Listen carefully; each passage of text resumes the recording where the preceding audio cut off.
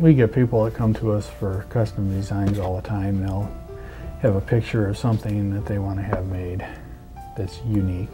I believe the first process we start is figuring out what you have stone-wise, what we can do, going through our molds and models and seeing if there's something that catches your eye from this one or that one that your stones could fit in, or maybe even looking and seeing a design that we already have set up and asking whether your stones could be made to fit that particular style that we have there.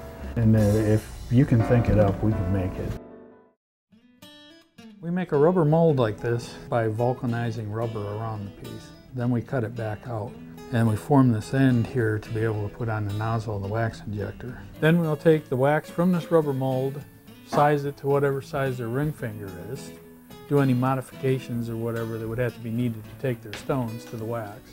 Then we would put it in an investment, which is a plaster Paris, withstand up to 2,000 degrees without breaking down, which is porous so that you can suck air through it, so that when our vacuum casting machine is got the vacuum on it, it sucks the air out of the vestment in the crucible area for the gold to go in. And then we pour the metal into the cavity after the wax has been burned out at 1,350 degrees for 2.5 hours.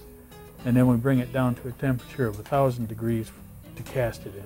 Then we have a ring when we're done there, that we have a raw casting that we can start cleaning up and polishing and putting the stones in and finishing up the product. And we have windows here for the public to see what we're doing at the benches so they can actually see the work like being shown here.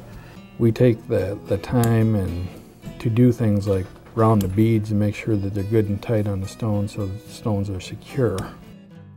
The family's been in the business for 3 generations. We've been here in Milan for 24 years.